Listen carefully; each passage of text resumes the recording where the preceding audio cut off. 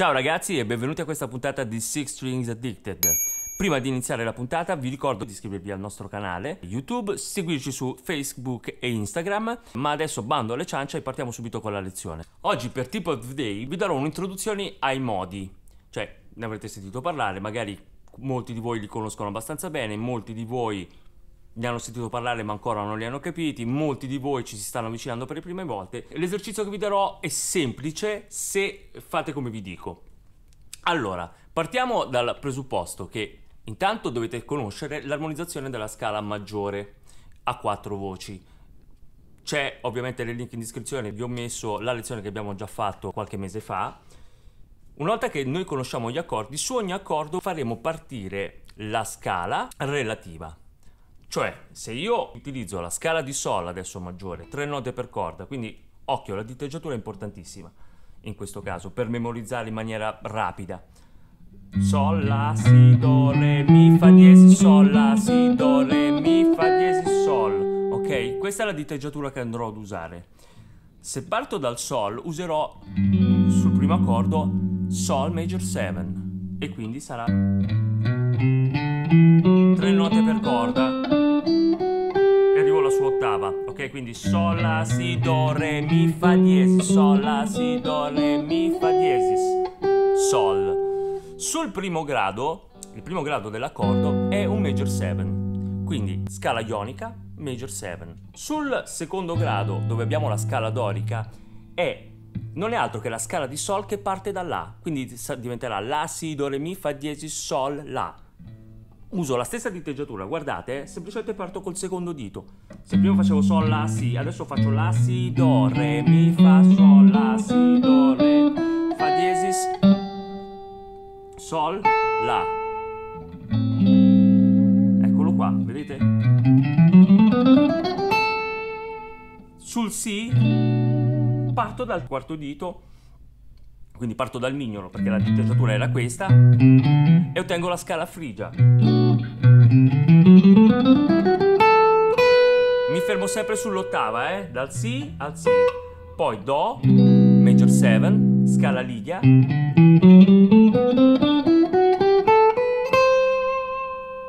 Re settima, scala misolidia.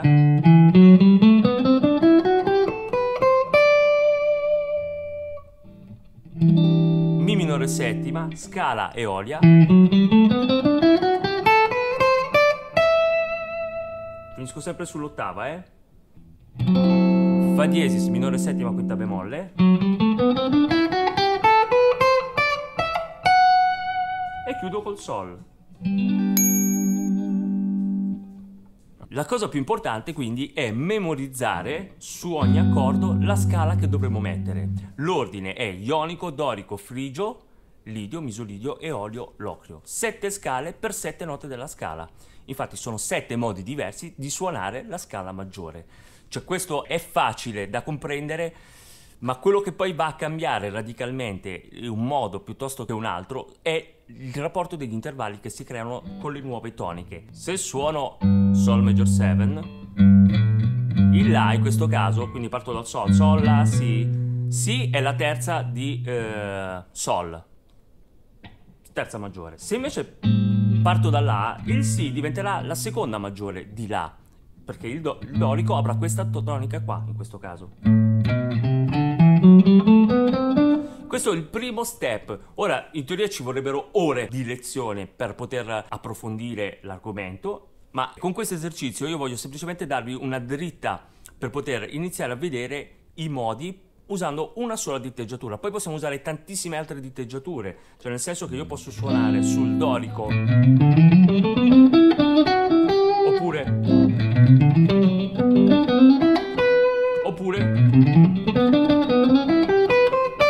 cioè ne ho a miliardi di diteggiature. Non è quello il problema, non è questo quello che volevo farvi vedere. Quello che voglio farvi vedere è rapporto scala accordo.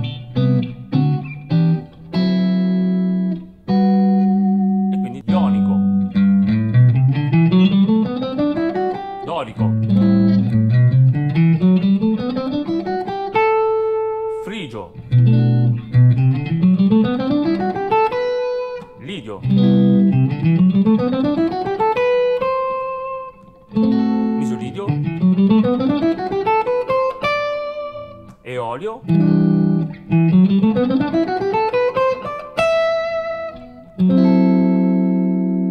l'occhio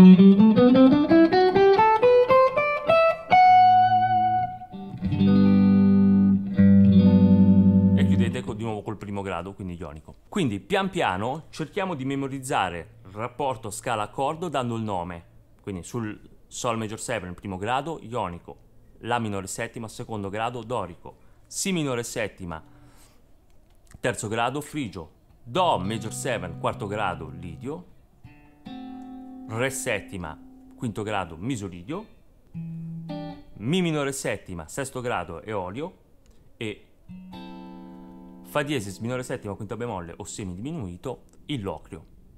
Bene, per oggi è tutto. Era una mini lezione, come vi ho detto, ci vorrebbe tanto tempo per fare delle lezioni approfondite, ma il mio obiettivo era darvi solo queste informazioni. Se ci lavorate vedrete che riuscirete a tirar fuori molto anche da questi spunti.